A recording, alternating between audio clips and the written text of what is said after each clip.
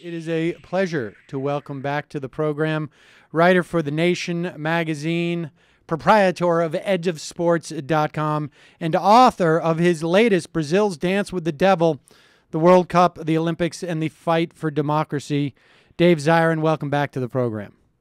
Oh, great to be here, Sam. Thanks for having me. So, Dave, I mean, you are. I mean, I say this every time you come on, but it bears repeating. You are the best, in my opinion, writer about how sports is so intertwined, not just with our society, but our politics, and you really lift the veil of what's going on underneath the surface of what fills the sports page of our newspapers and media across the board. And but why Brazil?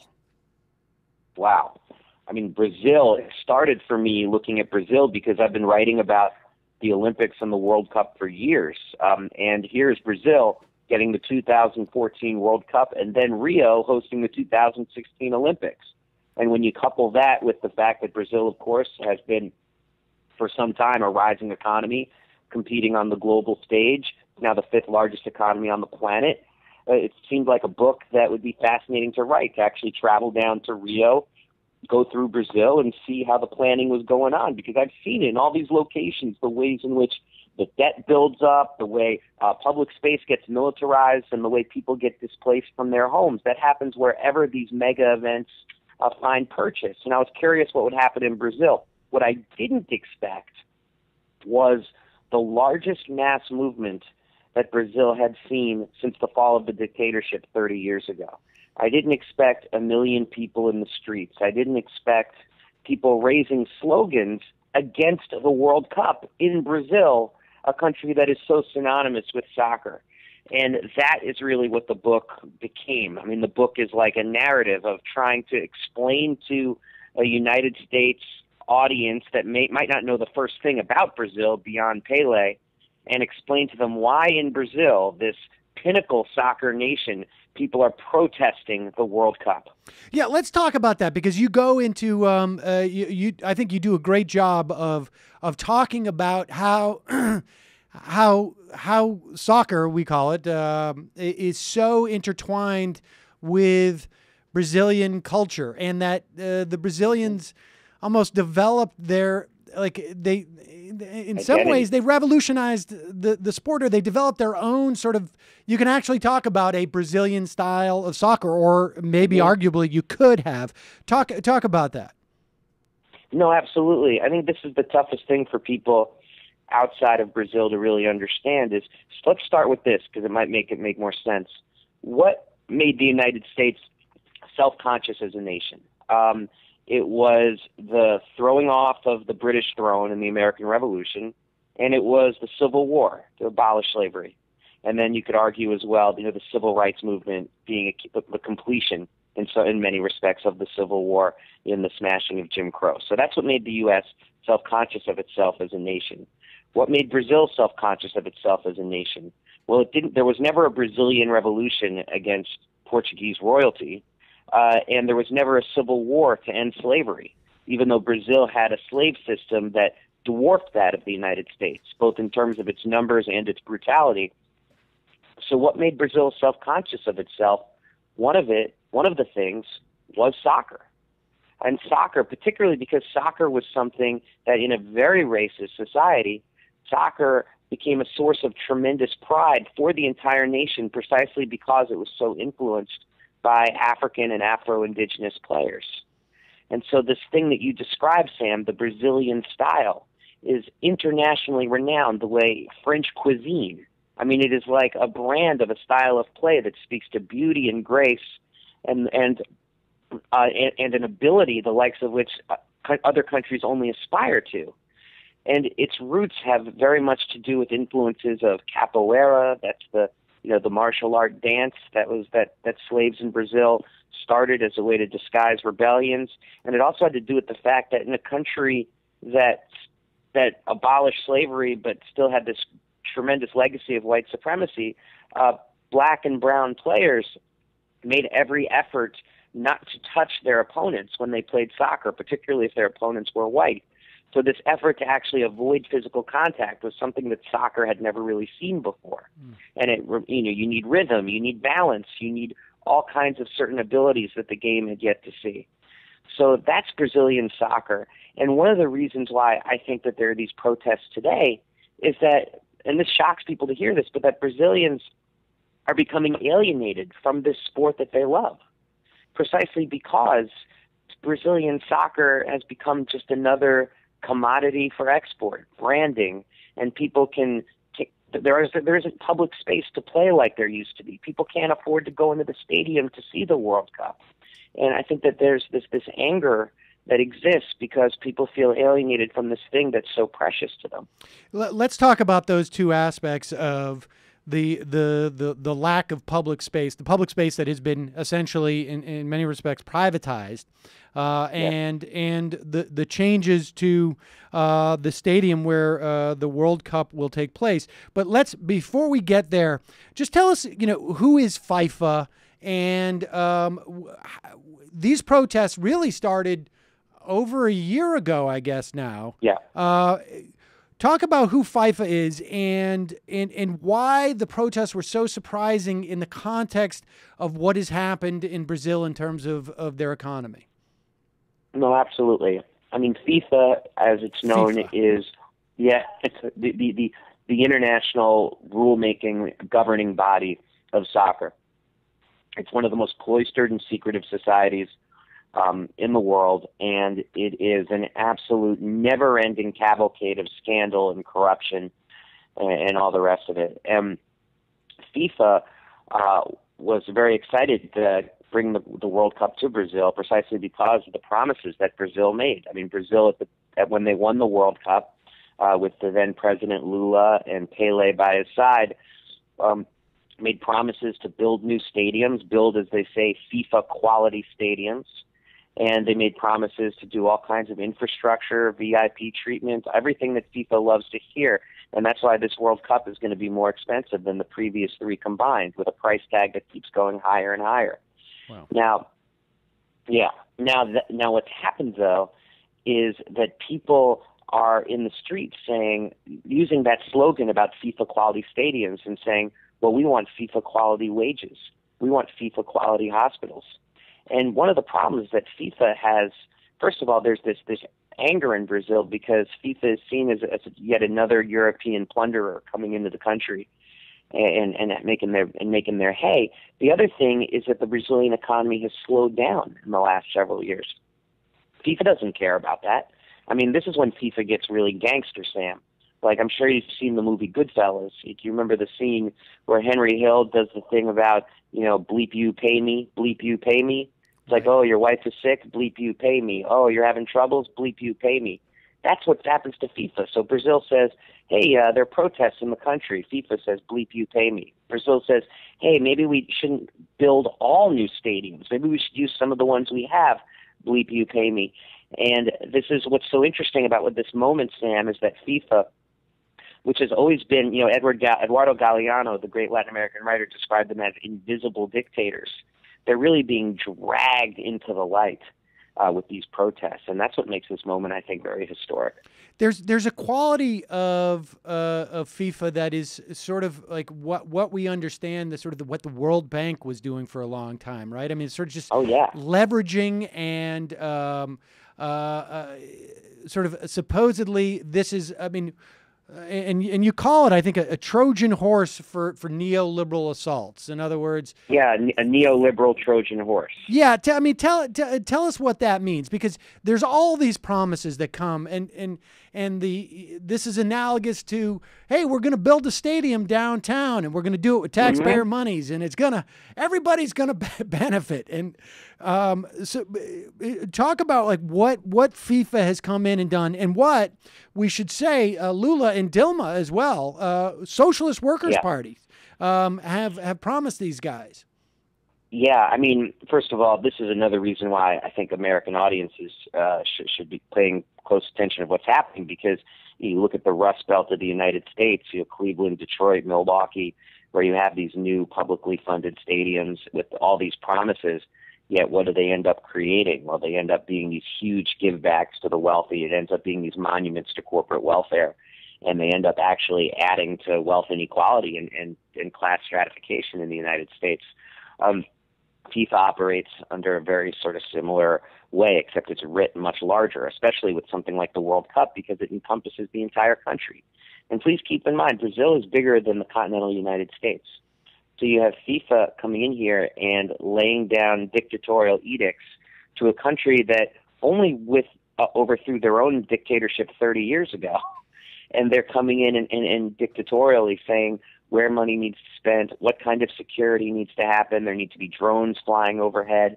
There need to be 1,000 street cameras in Rio alone, and putting down, like really their foot down on the necks of the country itself. Now, yes, with neoliberal Trojan horse, I mean, that's because when FIFA comes in, then the government, in this case, as you mentioned, the Workers' Party, they push through a lot of projects and objectives that they otherwise would never be able to get away with. But they can do so, or at least attempt to do so. They're getting called on it right now. But they do so Trojan horse style, because people are either so excited by the World Cup or the nationalism of hosting this international event that people who would otherwise protest don't say a word. And I saw this with my own eyes in South Africa. And the protests in South Africa only happened after the World Cup ended in 2010. Everybody went home and the bill came due. This time we're seeing it in advance. Now, you mentioned the Workers' Party. And, I mean, for years, Lula has been called, by the business press, the IMF's favorite president. And a lot of this story has to do with what the United States did in the wars and occupations in Iraq and Afghanistan. Because while George W. Bush is spending $1 trillion on these occupations, where was the money of the world being parked? It was being parked in the Brazilian stock market, which went up over like 600% over the course of the decade. When the 2008 recession happened, Lula was asked about it, and he said, well, what recession? That's Bush's recession. That has nothing to do with Brazil. I mean, not even a hiccup.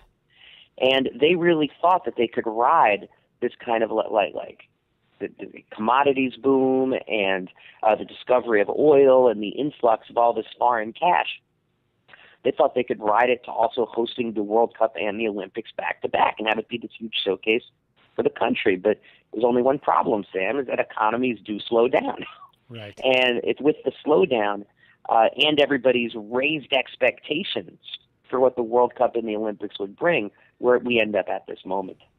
I mean, you refer to this as opposed, or maybe not as opposed, but as almost like a compliment to the notion of the shock doctrine of disaster capitalism as celebration capitalism. That all of these this privatization, the security cameras, all these things sort of come in a moment of national pride and euphoria and high hopes, and then they still are there after the fact. Yeah, and I'll never forget hearing a sheriff in a town outside of London, or some law enforcement official. Like, I asked him what would happen to the Olympic street cameras that were put up just for the 2012 games, and he said to me, well, it's not like we can just put them back in the box, can we? So it becomes like this mission creep thing, where it's like it's very hard to put that wine back in the bottle.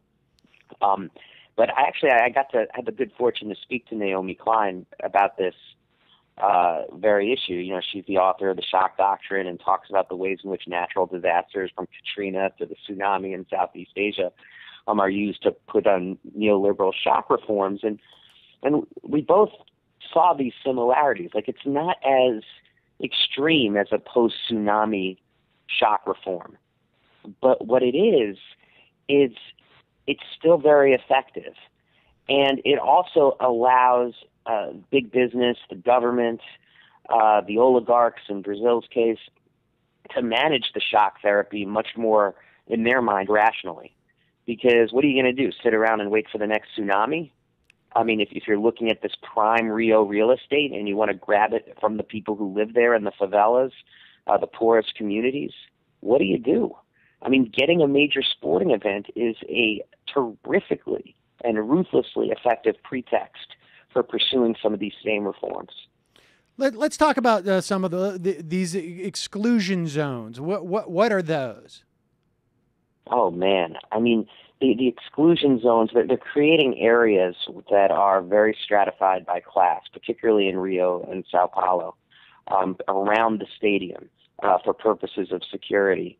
Which is, I gotta say, this is the craziest thing, is that the games in Brazil, and they're creating a World Cup that Brazilians are largely not going to attend. And they're actually creating these huge zones. They say they're doing it to ward against terrorists, and sometimes they say they're doing it to ward against protesters. Those words, by the way, in Brazil used very interchangeably. And they're even passing a law, like they're trying to pass a law, that for the course of the World Cup, protesting would be an act akin to terrorism. Which, once again, for people, that's a nasty echo of the dictatorship that they just got rid of less than 30 years ago. So, but to bring it back to the exclusion zone, here's a little compare and contrast. When the finals of the 1950 World Cup, which were played in Rio, were at the Maracanã, their tremendous stadium, 225,000 people were there in the stadium. And there's roughly 1/10 of the city of Rio was in attendance that day.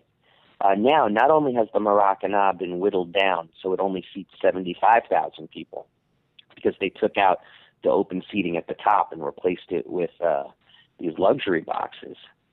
But now, of course, because of these exclusion zones, you're not even going to go anyway. If you're just a regular carioca, a regular person who lives in Rio.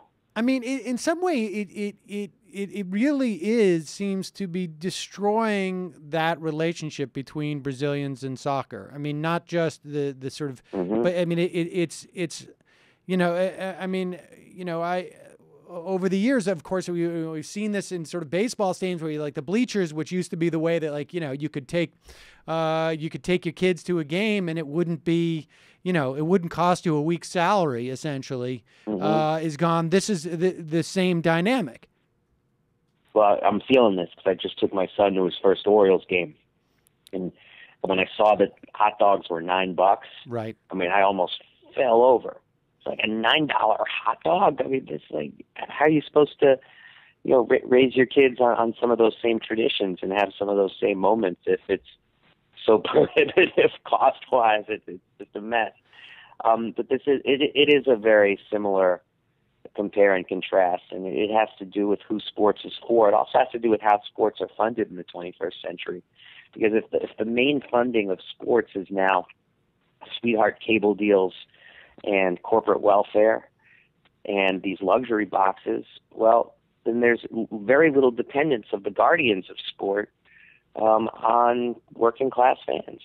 I mean, so because it's not like the owners when you and I were kids, Sam, were nicer people, but they needed our butts in the seats if they were going to make some money. Right. And they don't really need our butts in the seats anymore. I mean, they need it more for anything, for scenery. Because it would be very embarrassing, like if you have a World Series game, for example, and the stadium's only half filled. So like they need us, but they need us to be more part of the show than they need us for their financial well-being.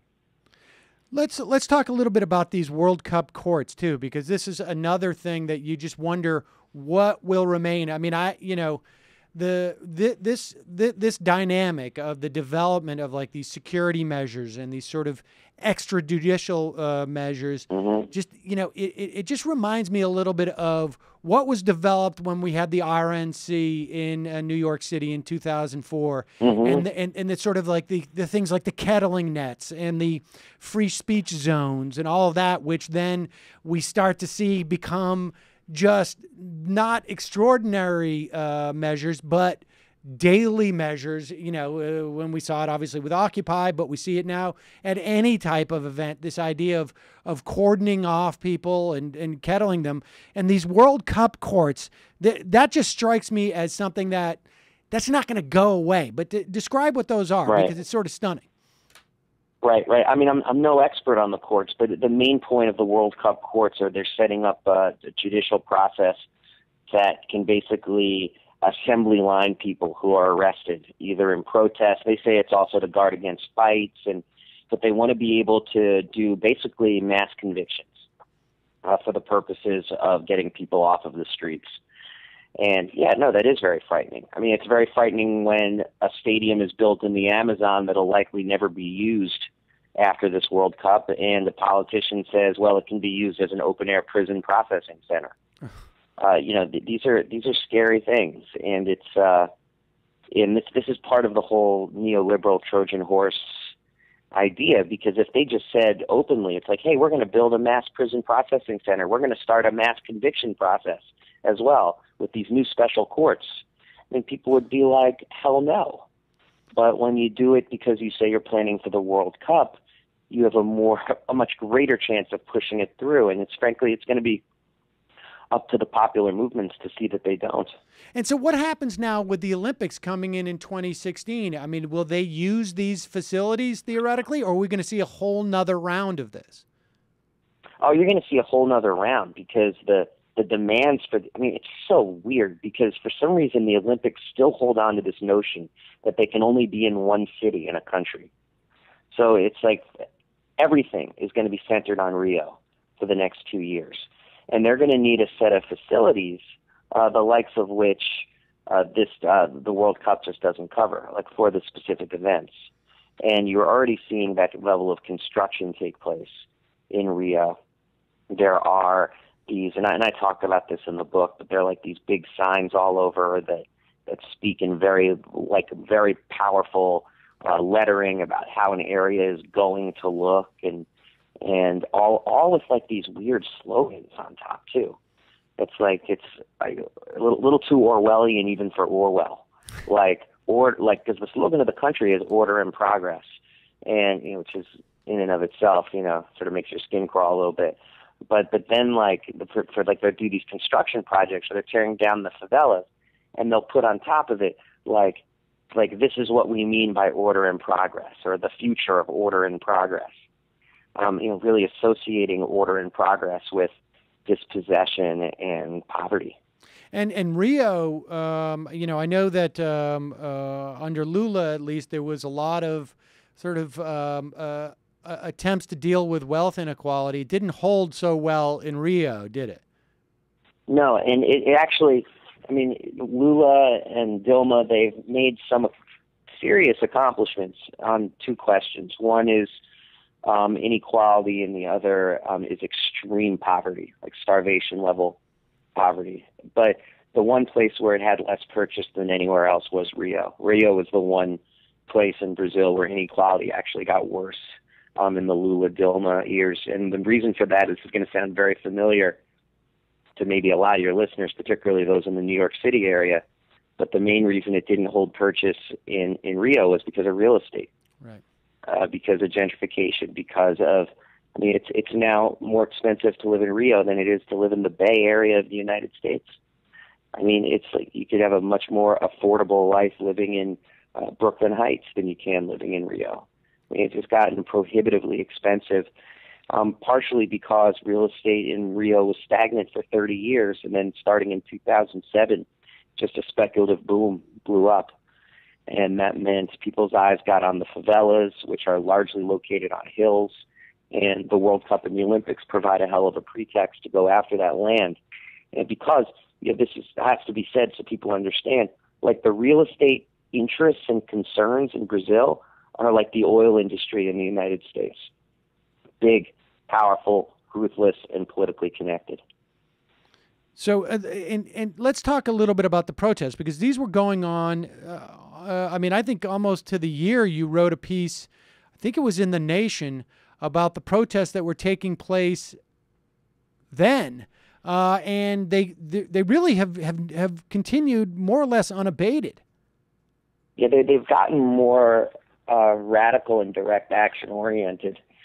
What in 2013 was masses of people coming into the streets in 2014 is seen more in land occupations and a lot of wildcat strikes.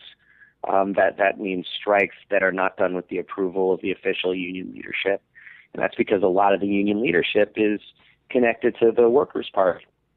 So you've had, but when bus drivers go on wildcat strikes in Sao Paulo, that means I mean, Sao Paulo is the third largest city in the world. I mean, so you're talking like, I mean, incredibly dramatic photos too of 2.5 million people stranded and you know, flooding the escalators to get into the underground subway system, and in other words, a very effective transportation strike. And you've seen this also with World Cup security guards, teachers, and firefighters, police, and the slogan that they share is they say, "We want FIFA quality wages." And so what are their chances? And we should add too that even Pele, I mean, I'm of the age where, when I grew up, Pele was synonymous with soccer. I mean, he was the Cosmos, right? And I can't remember what we had in Massachusetts. I think it was the Revolution or whatever it was. But Pele was huge, not a political figure. Like you said, he was standing with Lula when they announced the World Cup. But he has come out and begun to criticize this, yeah? Oh, and this is like I wrote this the other week. This is like Nike, like Michael Jordan criticizing Nike sweatshops. I mean, because it's not just Pele taking a political stand, which is kind of bizarre enough, but it's also Pele speaking out against the spending priorities of the World Cup. And, I've been asked by folks like, do I think Pele is just being opportunistic because he took a lot of heat last year for criticizing the protests? And our response is like, it doesn't really matter whether it's just opportunism or whether he really feels this in his heart. It just says something about how entrenched the dissatisfaction is that even Pele is saying something. So and I think we end all our conversations in this way. I mean, because I know you're a huge sports fan, but I mean, what do people who are going to go and go down to the local bar or watch the World Cup at home, or I don't know. I guess people obviously it's designed for people to be traveling to Brazil from outside of the country. I mean, what should the response be? Well, that's the right question. I mean, first and foremost, I mean, this is a global event. Nothing unites global eyes quite like the World Cup. And I mean, for people to want to be a part of that, to feel that energy is beyond understandable. And I would never moralize to somebody who wanted to enjoy the majesty of the World Cup. I would ask people, though, to really stay on your computer and listen to what's happening off the field, because there are likely to be several solidarity calls over the course of the World Cup for people to go to the Brazilian embassy and protest, because people who protest in Brazil, they're going to get gassed, they're going to get shot at. If Brazil's military police feel like the whole world is watching, they're less likely to pursue brutal ends to stop these protests. So there's a lot people can do. I mean, but be aware of what's happening. Take the time to take 10 seconds to do a Google search and see if there are any calls that have come out of Brazil to go to the local embassy. And then if they do, take 20 minutes, bring a sign, and tell police hands off, because what we should be fighting for in the United States is making sure that there is space in Brazil for people who want to protest to be able to do so. And also people, I think I would add, should understand this dynamic, because this is how it's playing out in Brazil. But this is a dynamic we see, like you say, in cities across the country, in this country, and obviously across the world. But in this country, we see it all the time, maybe not in the exact same scope or scale. But this dynamic is one that people really have to become aware of more, and you're doing a great job in educating people about it. Or to put another way, if you protest in solidarity with Brazil, it's not an act of charity. It truly is an act of solidarity. Indeed. Dave Zirin, author of Brazil's Dance with the Devil, the World Cup, the Olympics, and the Fight for Democracy. We'll put a link at majority.fm. Thanks so much for your time today, Dave. Really appreciate it. Thank you, Sam.